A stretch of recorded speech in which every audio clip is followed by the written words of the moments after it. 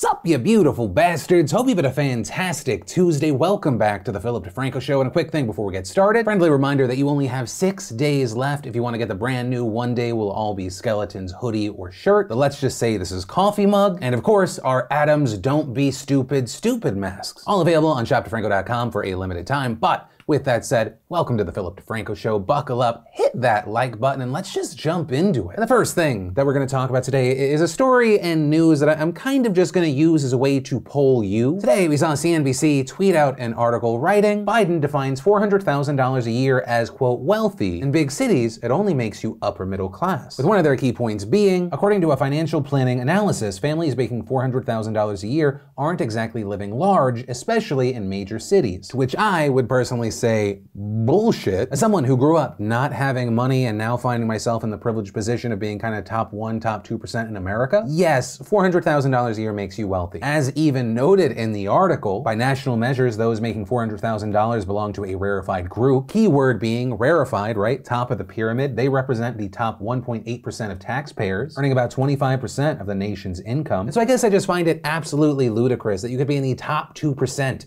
of earners and be like, I'm not wealthy though. What? Because you decided to live somewhere incredibly expensive? Because you, an adult person who's responsible for their own actions, made the choice of I'm gonna live here rather than maybe live somewhere cheaper. And yes, it'll do this to my transportation time, but I don't know, man. If you can't figure it out on $400,000 a year, I don't. Oof. Friend, you are living in Disneyland. I hope the real world never catches up with you. Also, so you understand why this article is even being done, Biden wants to tax wealthy people more with a marginal tax increase, meaning that the only taxpayers that would see tax increases are people making an income of over $400,000. But also, even the people making between $400,000 to $700,000, I think it's like a 1% increase. But the bulk of the revenue brought in from this marginal tax increase expected from people making more than $1 million a year. But yeah, that's why this article is even being done. But I guess the question I have, well, one, do you agree with me? It is fine if you disagree, just let me know why. But also, if you agree that $400,000 is wealthy, right? $400,000 a year, what yearly amount of money brought in do you believe that means that person hits wealthy? Let me know what you think there and why. I'm really fascinated here. And then let's talk about Rihanna being in the news because she was getting hit with an absolute ton of backlash. This over her second Savage Fenty show, which hit Amazon Prime on Friday, which I think for a lot of people, you hear Rihanna getting backlash for her show. Why? Right? I mean, normally she's just being praised for her line and her shows for featuring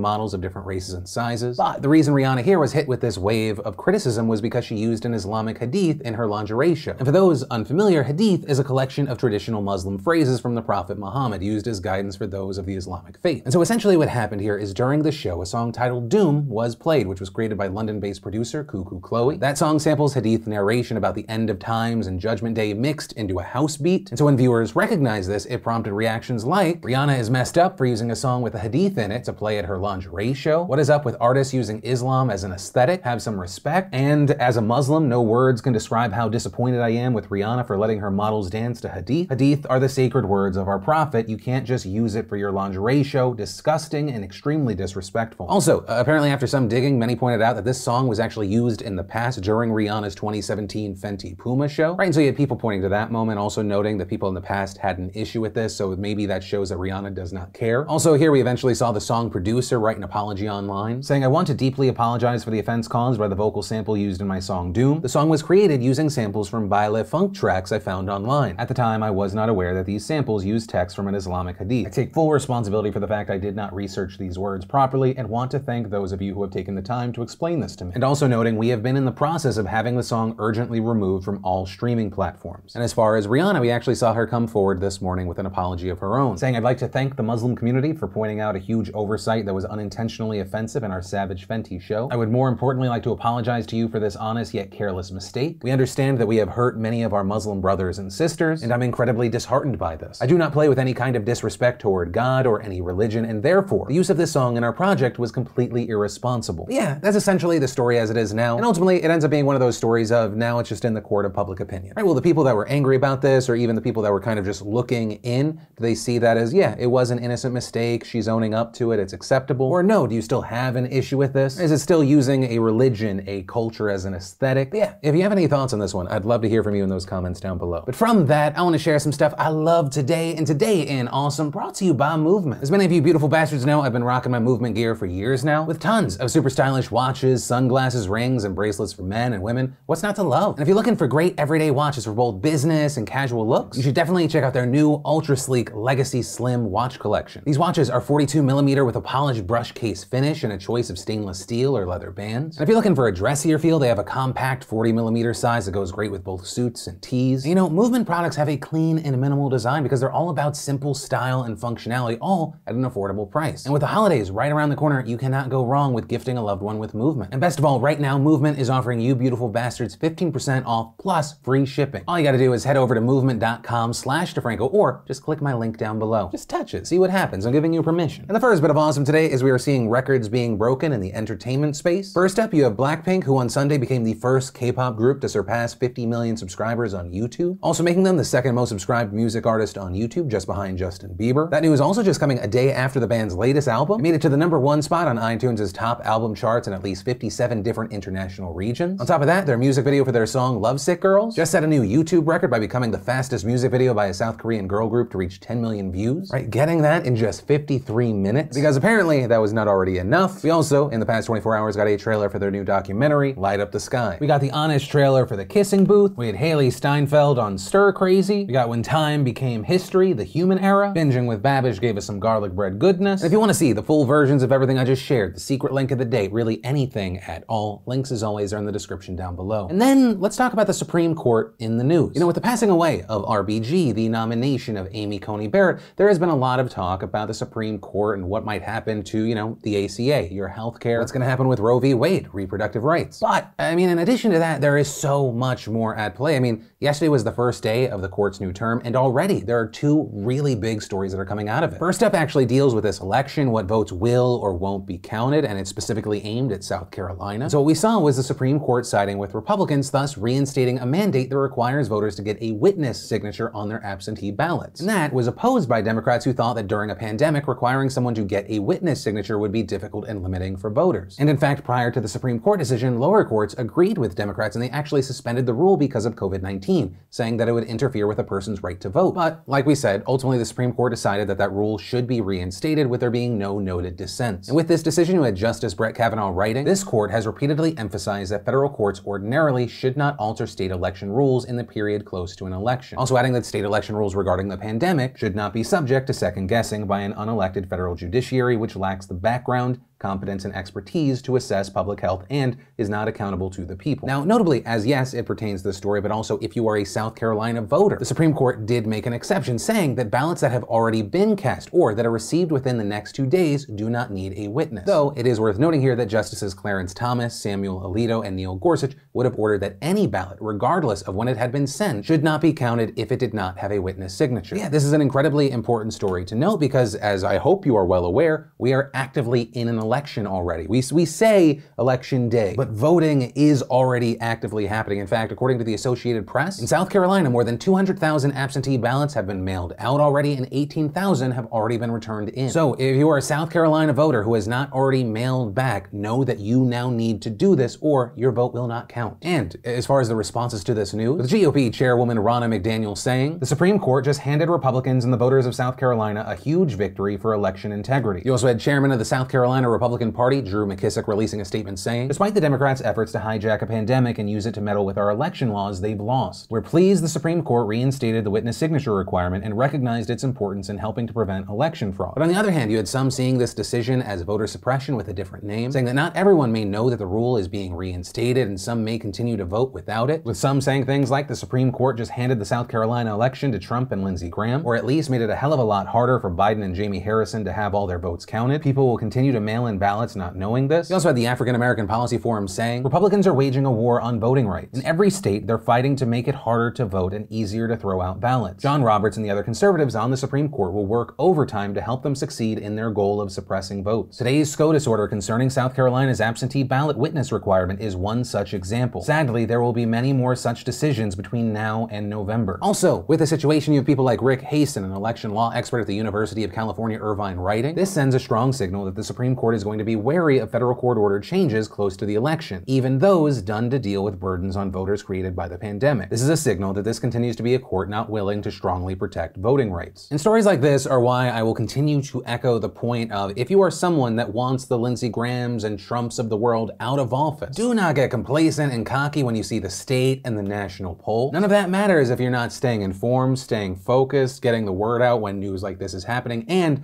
you're voting like this may be the last time you ever get the chance to vote. You better be bringing that kind of energy, because who knows how many ballots they're gonna try to get rejected. But yeah, that's where I'll leave that story for now. But then the next big Supreme Court story is one that actually starts with Kim Davis. That is probably a name that you're familiar with, though have not thought of in a long time. She was that Kentucky clerk who years ago made headlines for refusing to issue marriage licenses to same-sex couples, saying she wouldn't do this because it conflicted with her religious beliefs. And yesterday, what we saw was the court saying they would not hear an appeal in her case. But even though the Supreme Court is not taking up that case, questions about a potential threat to Obergefell v. Hodges, the decision that allows for same-sex marriage, still came up, because Justice Thomas, joined by Justice Alito, wrote an opinion about that decision and Kim Davis, with that opinion saying that the decision could, quote, threaten the religious liberty of the many Americans who believe that marriage is a sacred institution between one man and one woman, and that Obergefell v. Hodges enables courts and governments to brand religious adherents who believe that marriage is between one man and one woman as bigots, making their religious liberty concerns that much easier to dismiss. While Thomas said that he does agree with the decision to not take up Davis's appeal because it did not cleanly present the issues with the decision, he still spoke in defense of her situation, writing, Davis may have been one of the first victims of the court's cavalier treatment of religion in its Obergefell decision, but she will not be the last. Due to Obergefell, those with sincerely held religious beliefs concerning marriage will find it increasingly difficult to participate in society without running afoul of Obergefell and its effect on other anti-discrimination laws. And from all of that, we saw a lot of outrage. With people like Chasten, Buttigieg saying, just a reminder that overturning Obergefell, gay marriage, is in the Republican Party's official platform. Alito and Thomas just signaled their wishes to overturn it, and we already know where Barrett stands on the issue. Please vote. Though, regarding Amy Coney Barrett, it is worth noting that she has expressed her personal disagreement with gay marriage, but has written very little about it in a legal sense and has not specifically said she would overturn it. Senator Ed Markey also saying, 5 years ago, the Supreme Court legalized same-sex marriage in all 50 states. It is the settled law of the land. The Senate must reject any nominee who would side with Justices Thomas and Alito to overturn Obergefell. But ultimately, that is where we are with the story. As far as would this actually get overturned, I mean, we'd have to wait and see, but even the prospect, I understand that this change only happened about 5 years ago. I mean, it's genuinely alarming out of all the things that I was like, oh, that's something that they might take away or change. I didn't think that. But it also doesn't appear that it's something that the American people want. According to a Gallup poll this year, 2 out of every 3 Americans supports gay marriage. While the support for that is obviously much higher with Democrats and independents, I mean, Republicans are almost at 50%, which I mean is a big change. It's almost double than like 10 years ago. But yeah, that is where the Supreme Court stories and actually the show today will end. I, of course, give you the story, some of my personal takeaway, and then of course I pass the question off to you. What are your thoughts on either of these? Yeah, I'd really love to know your thoughts on this. And that is where I'm going to end today's show. As always, thank you for being a part of these daily dives into the news. If you're new here, join the family, hit that subscribe button, maybe even text me at 813-213-4423. You get notifications for the big stuff, some behind the scenes, other cool stuff. Also, remember you only have 6 days left if you want to grab something at shopdefranco.com. But with that said, of course, as always, my name's Philip DeFranco. You've just been filled in. I love yo faces, and I'll see you tomorrow.